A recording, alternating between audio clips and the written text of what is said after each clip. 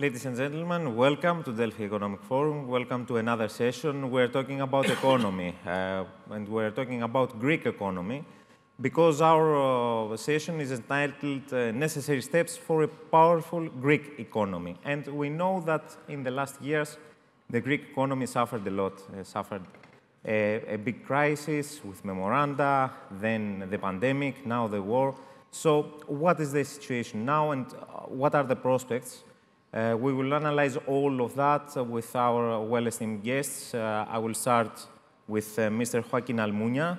He is the chairman of the board of the Center for European Policy Studies. Mr. Almunia, welcome. Thank you. Mr. Zsolt Darvas, he is a senior fellow at Bruegel Institute. Mr. Darvas, welcome. Thank you for inviting me. And Mr. Dimitris Tsomocos, he is a professor at SAID Business School and SAID Edmund Hall at the University of Oxford. Mr. Tsomocos, for inviting welcome. us.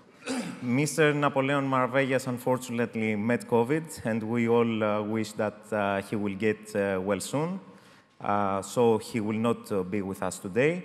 Mr. Almunia, I will start with you, and I will ask you, at first, you were the one who presented the ESM evaluation report on the financial assistance given to Greece, and what has happened since then?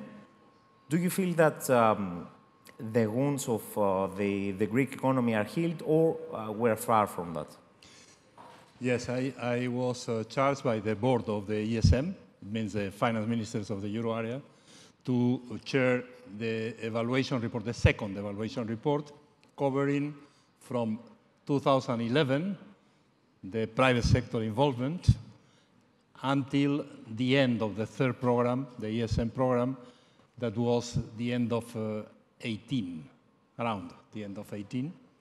So this evaluation report considered that the situation after the three programs had clearly improved in Greece, but not all the things that were done from both sides, the Eurogroup member side and the Greek authorities, were well done. So the report is quite critical on how things were done, defining the objectives or badly defining the objectives of the programs, the number of conditions imposed to the Greek authorities in exchange of their efforts for fiscal adjustment, the lack of structural reforms combined with the fiscal adjustments, the lack of ownership, political ownership. But all in all, the main objectives of the programs were covered.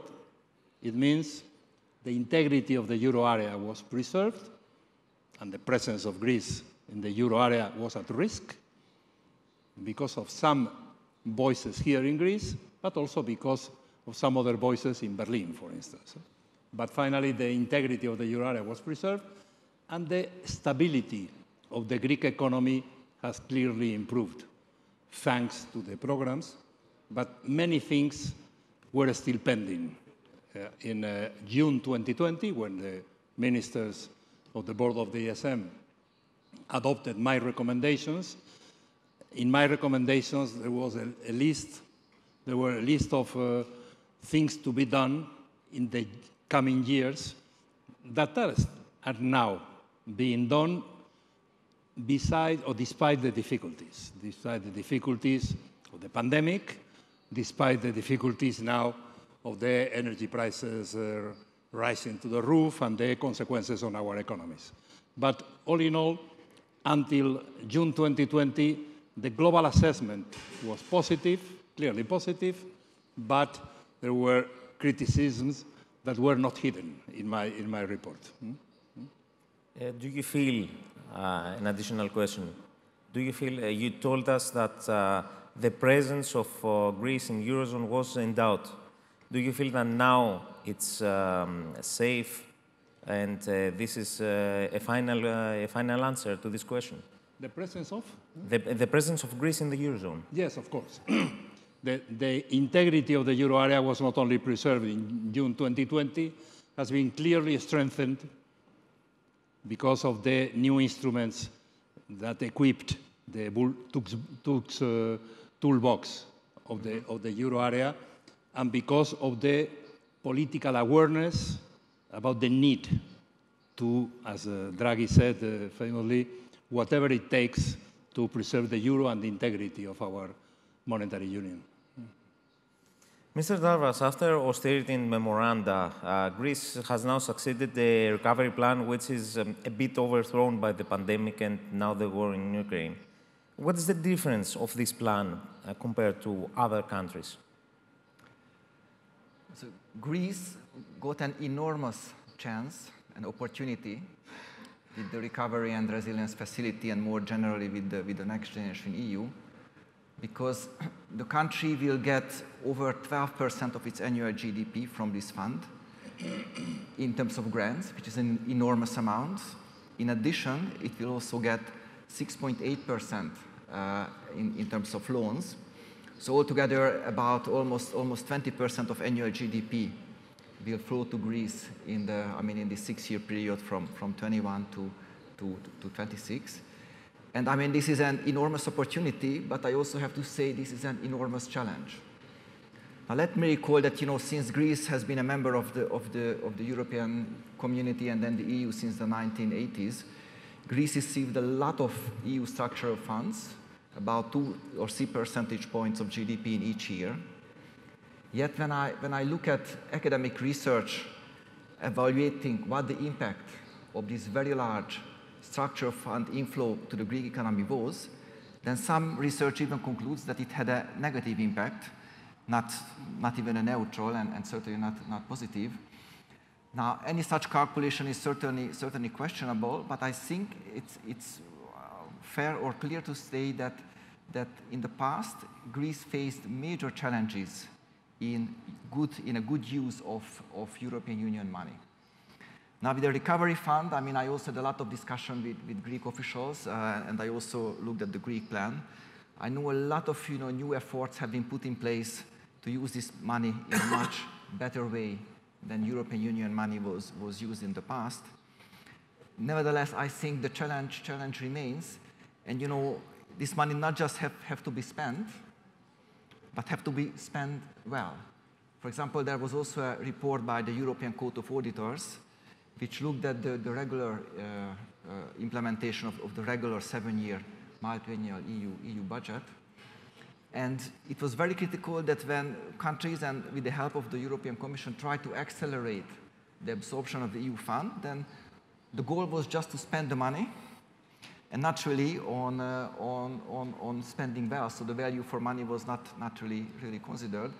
So I think in the case of Greece, currently, the big challenge is to improve the administrative capacity at all levels of the government, not just the central government, which I think is well equipped at the moment, but all lower levels of the government to implement this fund well. And if you look at the composition, certainly the composition of Greek plan is much more diverse than, let's say, the plans of Germany or Denmark. And the reason is very simple. Germany and Denmark get a relatively small amount of money as a share of their GDP. So they want to have a more concentrated spending priority, maybe to spend a little money on a few big priorities to achieve results. While Greece plan is much more widespread, which is again both an advantage but also a risk that if implementation has to focus on many different areas, then it can be tricky. And certainly there's a lot to improve. For example, I looked at in a bit more detail the digital components of the plans. And if you look at where Greece is currently ranking in terms of, let's say, simple things like digitalization of public services, digitalization of businesses, digital skills, R&D in digital areas, then Greece ranks almost the worst, or in all cases, the worst 3 among European Union countries.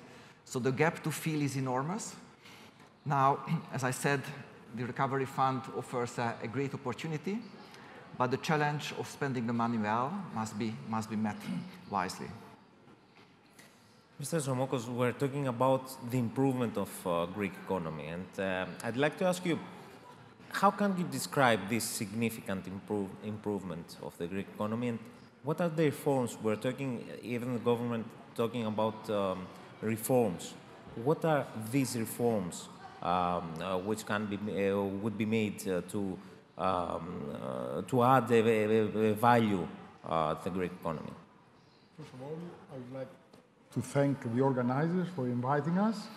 And before I talk about the future, I would like to emphasize a little bit about the past. In fact, it's very interesting. The predecessor, or actually the successor of Joaquin, has admitted to many mistakes of the Greek austerity plan. And the academic community and the policy circles abroad have now admitted that the punitive nature of the program that was imposed in Greece had debilitating impact both in GDP, 29% decrease. It is, I think, the largest decrease of GDP in such a short time during peace times, comparable to the Great Recession. 475 highly skilled labor from the ages of 25 to 40 emigrated from Greece. Deindustrialization of a great degree, and unemployment, youth unemployment, and so on and so forth. Therefore, to say that this program was a success story, it's nothing, in my humble opinion, further from the truth. Now, given what happened in the global financial crisis, then we had the second crisis, which was the pandemic. The pandemic created a supply-side shock. And after the widening gap between the North and the South in the European Union, and that gap that has so successfully been closed by the original founders of the European Economic Community and the European Union, and I'm talking about Jacques Delors, François Mitterrand, Helmut Kohl, then this widening gap basically had weakened the economies of the South, and then we had the supply shock from the pandemic and the collapse and the dismantling of the international, the global supply chain, and hence now we have almost all the elements of the perfect storm. And plus, and this applies primarily for Greece and Portugal to some extent, the private debt has increased considerably. For example, the Greek combined private and sovereign debt before the global financial crisis was below the EU average. Now, not only it's above the EU average, but the debt, the sovereign debt has increased as a percentage of the GDP. Likewise, the private debt and the corporate debt and the non-performing assets have increased considerably. The same applies to a lesser extent, because the program, the austerity program, was not as punitive as it was in Greece, applies to Portugal, and not to Ireland, who negotiated more staunchly. And then, to top it all up, we have now the Ukrainian war. And the Ukrainian war basically enhanced the supply, the negative supply shock of the pandemic, accelerated the de-dollarization of the international financial transactions with the sanctions, and more importantly, started decimating the international transport system and further disabling the international supply chain. Hence, given this dire situation, and given the fact that Greece has neither the fiscal capacity due to the enhanced surveillance, and in my opinion, and as a Yale graduate and a professor at Oxford, a staunch Keynesian, during crisis and during recessions, we are all Keynesians, and during inflationary and expansionary periods, we are all monetarists. I believe we need both fiscal expansion, fiscal transfers, yes, fiscal transfers via Eurobonds, relaxation of this stringent, punitive, and obsolete, in my opinion, fiscal rules during this kind of an extreme crisis, and expansionary monetary policy. Because now the sanctions that have been imposed and the higher energy costs, they will jeopardize not only the financial stability of the Eurozone, but also the price stability. We are facing now inflation, we're facing misalignment of investment and savings, lower savings, more consumption to healthcare with the aging population. That's the famous Goodhart argument. Hence, we have to take immediately remedial act, and we shouldn't do the usual European policy of kicking the can down the road, and if you will, if I'm allowed to say so, emulate what Janet Yellen, Powell, and above all, Bernd Bernanke did the last decade. Aggressive, expansionary liquidity provision and investment incentives of internationally traded goods in order first to stabilize the upcoming crisis, that supply-side crisis, and the humanitarian crisis that may emanate from the war, and also start closing the increasing gap in GDP per capita between the North and the South. Otherwise, I'm afraid that this crisis, this multiple crisis, will self-perpetuate, and we may start talking not about the Fisherian deflation years, but we may start talking now about the secular stagnation of Alvin Hansen. It's at our disposal to reverse this by using all of the available tools, and now the European Union, if we judge about the funds of the pandemic, has come to some realization of being more aggressive and more expansive in order to counteract the negative externalities of 3 overlapping crises within the last 15 years. Well, Mr. Almunia, coming back to you and taking into account what we had earlier, do you feel that austerity was not the answer to the problems of the Greek economy, and especially in the years of the big crisis, at the beginning of the crisis, at 2009, 2010? Or it was the appropriate way to solve these problems? Well, in my view, in 2010, when the financial crisis became a public debt and private debt crisis vis-à-vis the markets, the question was not about austerity, yes or no. Austerity, in the case of Greece, with more than 100% public debt to GDP ratio, the highest together with Italy in the whole EU, and with a strong lack of trust of public authorities around Europe and investors in the conditions and in the positive aspects of the Greek economy, austerity was absolutely needed. The question was the intensity of austerity. And it's obvious, and in the report we signal this very clearly, even if some of those who have protagonized austerity decisions were around the table.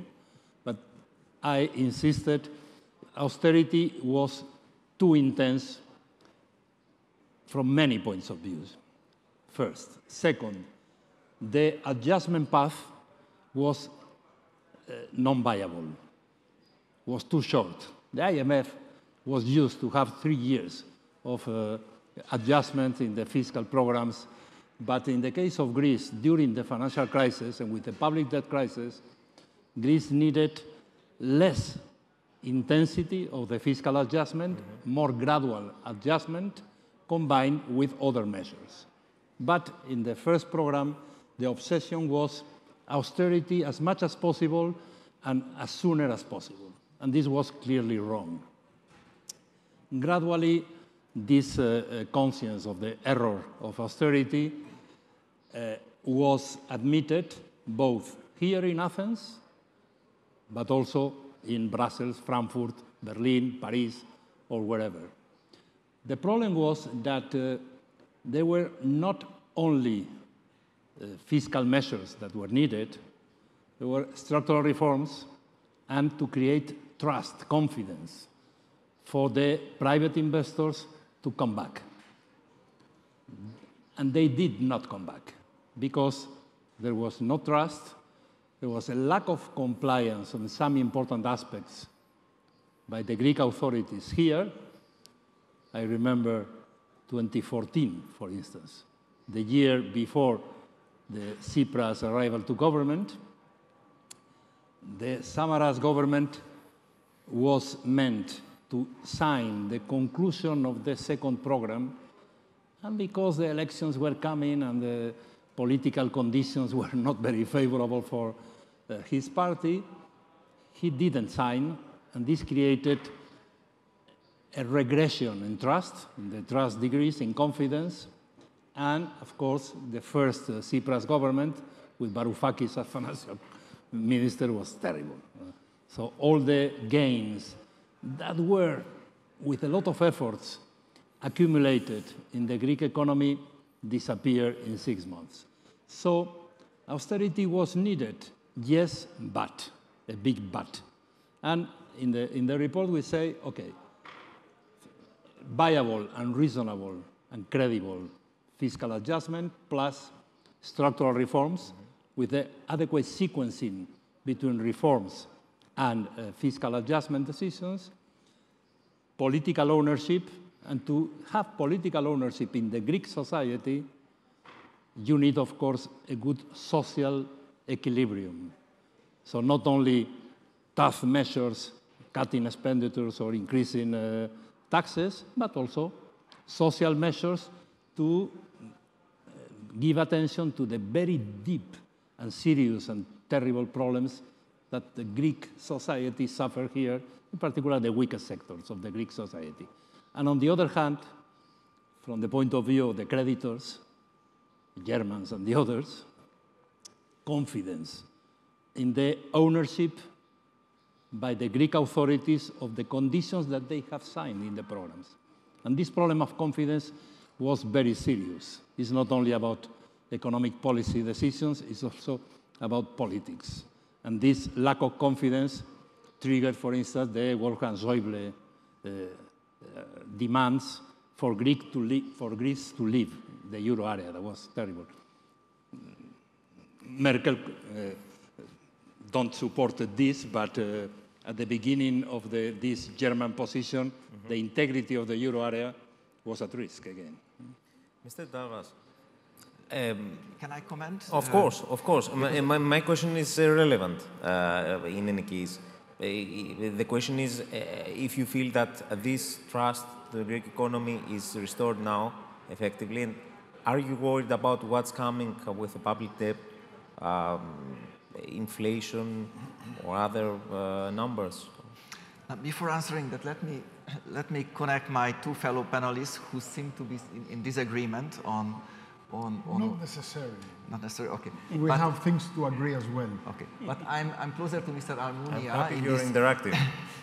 So in this sense, I'm closer to Mr. Almunia in this sense, because if you look at the Greek economy up to 2008 and 9, I mean, it was clearly unsustainable. So what happened here in this country, on fiscal side, on the lack of structural reforms, on the wasteful spending, that was absolutely unsustainable. And adjustment had to be made. And indeed the question was, I agree, not if, but at how much and when.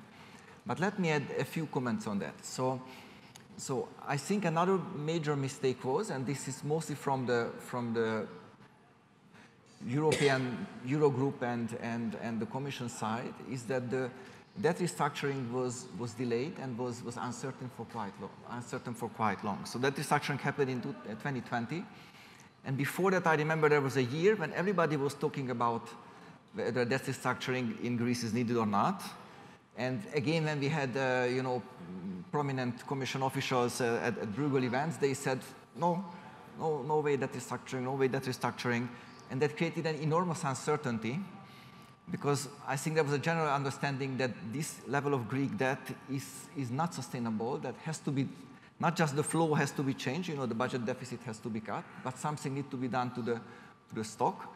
And until a final decision was made that, okay, let's do a debt restructuring, a lot of time has passed, that caused a lot of uncertainty, and certainly uncertainty is very bad for investment, consumption, and in general economic development. So I think that was more a mistake from the side of Eurozone partners, because certainly Greece cannot say, please restructure my debt. I mean, it can say as Argentina did, but in an integrated Eurozone, certainly shouldn't the country initiate, but it's more responsibility of the Eurogroup, in my view. My second comment on the past is that, again, when the fiscal adjustment path was designed, then the growth assumptions were made overly optimistic. The IMF also had a very nice assessment of the various adjustment programs, and also concluded that yes, it was overly optimistic. Now, why it is a problem? Because if the adjustment path is overly optimistic and GDP disappoints, then the country has to do more and more and more fiscal consolidation, because if GDP is lower than what was assumed in the plan, then tax revenues are lower, so the budget deficit is larger, and all the budget deficit is fixed in nominal terms, because the financing was provided in nominal terms, how many billion euros Greece will get from year to year. So these overly optimistic assumptions basically put the country, Greek country, unfortunately, in a very adverse spiral, where disappointment in GDP required further fiscal adjustment, which further lowered the GDP and further fiscal adjustment. So unfortunately, this spiral has evolved, and I think it also contributed additionally to the inevitable fall in output, because some fall in output was inevitable, but it amplified, unfortunately, the fall. And, why was assumption overly optimistic? I mean, it's very, very difficult to assess. Certain one could be the reason that it was such a unique situation that a country in the Eurozone, faces fiscal troubles, that it was very difficult to plan and to make any projection. But also I have to say that if let's say a more realistic, or let's say a less ambitious output growth path would have been assumed, then much more funding would have been needed, and Eurogroup member states would have to agree, not the initial about 80 billion program, but already at the start maybe twice of that amount, or 50% larger. And again, politically, that was also difficult. So there was a lot of also politics involved, I'm afraid, in the design of the first program, and that indeed led to an amplifying recession in the country. But again, I very much agree with you that fiscal adjustment was inevitable. I mean, the Greek public sector was in such a dire state and in wasteful spending and large budget deficit that I think it was absolutely inevitable. Now, should I come to the present situation now, or maybe in a next round? Maybe in the next round. It's better in the next round to be more interactive. Okay. But I'd like to be interactive too, and I'd like to ask you, Mr. Tsomocos, after this discussion, this round, do you feel a little vindicated about what you told at the beginning of the crisis? Actually, it's very interesting. It has been a very long time that I feel a minority. Nowadays, I feel very boring and a majority, because everybody agrees that this program was an ultimate failure. It was an example for textbooks to come how badly designed it was. Even the IMF, in the minutes, they have agreed that when the program was enforced in Greece, they were planning to do the gradual adjustment without necessarily offloading government debt and reloading it to the Greek banks. And to have the numbers correct, up until 2012, the sum of private and public Greek debt was still below the EU average. It was the punitive, which had nothing to do with economics, because I'm an economist. Maybe Greeks deserve to be subjected to worse tortures. But as an economist, bankruptcy is a fact of life, default is a fact of life. It's like sin is in theology. Regrettable, but present. Hence, instead of restructuring right away and trying to use the two legs of any IMF program, which is devaluation and structural reforms, because we did not have the chance of a devaluation, we did structural reforms, chopping the numerator of the GDP, of the debt to GDP ratio, and ignoring what would happen to the denominator. And what happened, and that's a fact, these are the numbers, 29%, and the debt was from 100%. By the way, Belgium had a higher debt than Greece at the time. It was not only Italy. Now, Greece has 200%. So, yes, when you kill the patient, then I suppose there is stability. In the grave, however. Hence, at least even Olivier Blanchard has multiple times now written that they miscalculated the multipliers, but we argued against the then Troika, your successor, because on that I agree completely, that in your tenure there was a greater appetite for the gradual and soft landing to adjustment, because adjustment was needed the same way that it was needed in Ireland, where the adjustment was much more gradual, and in Portugal, where the internal devaluation didn't take the extent that took in Greece. So it was obvious that Greece at the time was the guinea pig, and they were trying to set an example of a bad student so that nobody else to imitate Greece. If you want me to be a little bit political, I think politics trumped economics in that crisis. Had economics dominated and rational economic thinking, restructuring could have happened quite early, structural reforms could have happened in a gradual and more targeted fashion, and Greece would have not been subjected to this traumatic experience that still has not come out of it. Of course. I'd like to ask you about the consequences of the war in Ukraine, but I can say that you will take the pass directly. Yeah, because I will discuss this, in my view, simple analysis of the public debt levels in Greece in 2010. Because it's true that Italy had more or less the same ratio, but what was the difference?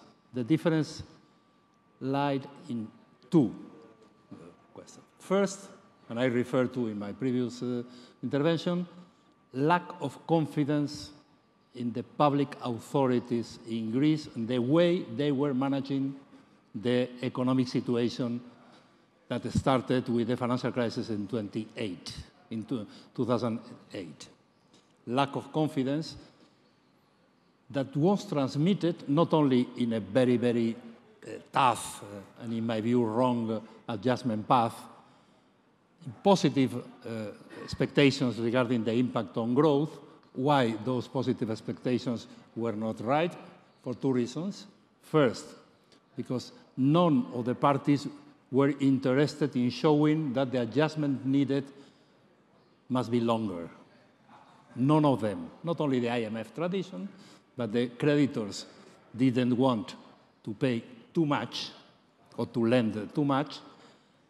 And the debtors here in Athens, they didn't want to show that the growth will not be recovered in 5 or 6 or 7 years, as soon as possible. And the other point was the importance of financial markets, because till the beginning of the financial crisis, the financial markets had forgotten the risks embedded in public debt in the euro area. The spreads of Greece or Italy were 10 basis points above the spreads of Spain, and we have at that time 33 or 34% of public debt to GDP. But the differences, the risks, were not there. Once the public debt in Greece had problems in 2010, the spreads went to the roof, with contagion effects in other euro area countries, so the value of the public debt assets in the balance sheets of the Greek banks decreased terribly, and the crisis was transmitted directly from the public debt crisis, because of the loss of value, to the balance sheets of the banks. And this created deeper problems for the Greek economy. They were not problems linked with fiscal austerity. There were problems linked with the worsening of the balance of the banks that were not able to finance the Greek economy. So investment disappeared completely. And this is a little bit more complex than the theory that we learn and we read in the textbooks. One point, the credit spreads, if you recall, there was the summit between Sarkozy and Merkel in Deauville. That's when the spreads across Europe started deviating. Deauville. Yes. Yeah. Because that's when they said basically we're not... This was a mistake but the consequences in the different countries were completely different. Correct. So it was not only Greece. Yeah. Everybody made mistakes. Mr. Darvas, a short comment on this. I would also add another difference that in 2009, I think the initially planned budget deficit in Greece was around, I don't know, 3.6% or something like that. They started with 1.8. 1.8. After 3.7. Then they 3.5 more or less, and then heading to elections, it turned out that it might be somewhere 6, and then it became. No. I presented to the Eurogroup finance ministers in July 29, July 2009, so months before the election. I presented a non-public paper telling them public deficit in Greece right now will go above 10% at the end of this year. And the final figure that the Papandreou government discovered was 13%, and the final figure, 15%. Yeah. But it started from, as you say, 1, then it went to 3, and then 6, then above 10. So there was clearly a major flow problem. And in 2009, the Greek recession was relatively mild compared to, let's say, Germany suffered much more in 2009 from the global crisis than Greece. So even a situation when the recession was not very serious, there was a huge budget deficit. And this was not the case in Italy or in Spain or in other countries. So I think that's another major difference which suggested that an adjustment, if you have an excess 10% of GDP budget deficit in a year which is not very bad, I mean bad because GDP falls somewhat, but not very bad, I mean then a major adjustment I think was inevitable. But again, as we agree, the timeline of that would have been much more gradual with more lending from creditors and also more upfront debt restructuring. Now, the last round is dedicated to the war in Ukraine and its consequences to the economy. And Mr. Almunia, beginning with you, I'd like to ask you if you think that there's a bigger need now for common policies from the EU. Yes, indeed. And I think now, in a different situation than 10 years ago, now most of the leaders and most of the finance ministers will agree on this. We need to complete the banking union, to have a real banking union that can help to finance the euro area economies, the private sector in particular, but also to share risks together with the capital markets union. And we need a more credible system or framework for fiscal surveillance. Fiscal surveillance is absolutely needed. We are in a monetary union with national budgets, so we need fiscal policy coordination. But the old rules, now suspended, are not credible anymore. If sometime they were credible, not now. There will be a change. What kind of change? In my view, a public expenditure rule, simple, the measure through observed variables, not through calculations, output gap and potential growth and so on. And there will need to be a more reasonable and credible adjustment for the public debt to GDP ratio, forgetting 60% of GDP as a general rule. It depends on the conditions, it depends on the countries, longer paths, and paths credible and viable because they will be linked to national commitments over the medium term, to structural reforms and to good behavior of the national economy. I think this is the framework for the new fiscal rule systems. When it will come, in principle, was expected to be in place at the end of this year, with the new rules coming into force again, beginning of 2023. But now, with the consequences of the Ukrainian war and the inflation and all these things, I don't know to what extent it will be easy for finance minister to reach an agreement this year. But in any case, the mood of finance ministers now regarding fiscal policy has changed. Weakest economies like the Greek economy are more vulnerable, are more exposed to all these dangers. Yes, because the Greek economy is more exposed because of the big size of the public debt. It's true, as Prime Minister Mitsotakis said this morning in this same room, it's true that the conditions to repay the Greek public debt are very good, because they were negotiated late, I agree.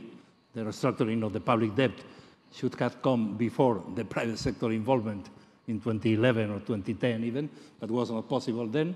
But afterwards, it was possible to delay the repayment of the debt, to lower the amount of the service of the debt, the interest rates are lower. So this will strengthen the Greek position vis-à-vis the markets, together with the credibility of the political economy of the public authorities. And I hope that together the better conditions for the repayment of the debt and the higher political confidence and the good behavior of the authorities will protect Greece against similar risks that those who suffered in the past. But to deny the existence of risk, I think, is not realistic, it's not responsible. Mr. Darvas, what do you think, and an additional question is, what do you predict about the energy crisis, the prices? Is there any chance, apart from the war and what's going on there, is there any chance to end with this crisis at the end of the year, or 2023 will be also a difficult year? Now, first let me say that economists have been calling for higher energy prices for long, including myself. So you're arguing that, if the price of energy is cheap, then the incentive to decarbonize the economy is low. So basically, we were calling for years and years and years for higher energy prices. Now we have it, and everybody is shocked and try to find measures to alleviate the burden on households, companies alike. So it's a little bit weird situation, I have to say. I think high energy prices is good because we face a dramatic climate change outlook. If we don't act, then the planet, large share of the planet will be uninhabitable in a couple of years, with devastating impacts on people's life, on economy, and so on. So I think energy prices have to be higher permanently. Now, so far we have reached indeed a very significant increase in energy prices, and answering your question, what I think is that there was a level shift in energy prices in the past few months or quarters, but I think I wouldn't expect a similar further upward shift, let's say from next year, but the continuation of this relatively high level of energy prices going on in the future. I mean, this means that the rate of inflation might slow down because there will be no further increase in energy prices, but energy prices will remain high. So, and we have to prepare for that. We have to live for that. I think it's undoubtable that the poorest segments of the society need support because, I mean, many studies show that the poorest, let's say, 20% of the society spends about half of their income on basically on energy and food, and both prices are going up. So certainly, the poorest people need support and compensation for the higher energy prices. But for the other segments of the society, I mean, especially the rich, I mean, why do we want to support them with cheaper energy prices? I mean, they should, heat their swimming pools, if they heat their swimming pools, they have to pay the price for that. It shouldn't be the general budget, all taxpayers, because effectively, if we support all across the board lower energy prices for everyone, it means that everyone, including the poor, pays for the heated swimming pools in very rich households. So I think a better fairness would be needed when designing thinking about energy price compensation. But now a few remarks on Greece and also on the general inflation trend. So I said I wouldn't expect any further drastic increase in energy prices. Now views differ. There was also a very interesting panel yesterday on inflation, whether in the more medium term inflation will go back closer to the target or not, either in Europe or in the US or globally. I'm more in favor of the view that I think this is indeed, I mean, many of the factors which kept inflation low in the past will still be with us. And in particular in Greece, if you look at Greece, Greece had the lowest inflation among Eurozone countries in the past, I don't know, decade. Even if you look at core inflation, recent core inflation, in February it was 1.5% per year, so the inflation which exclude energy and food. It was 1.5% in Greece, in Germany it was 3%.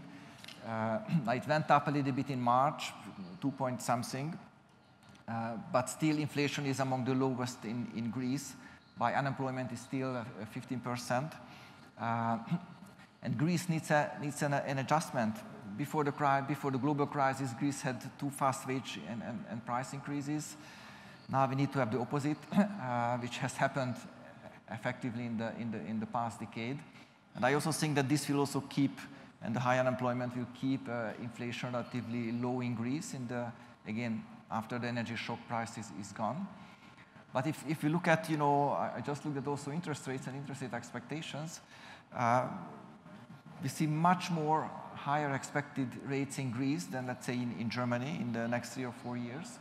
So clearly the real interest rate in Greece will be very more unfavorable than it is today.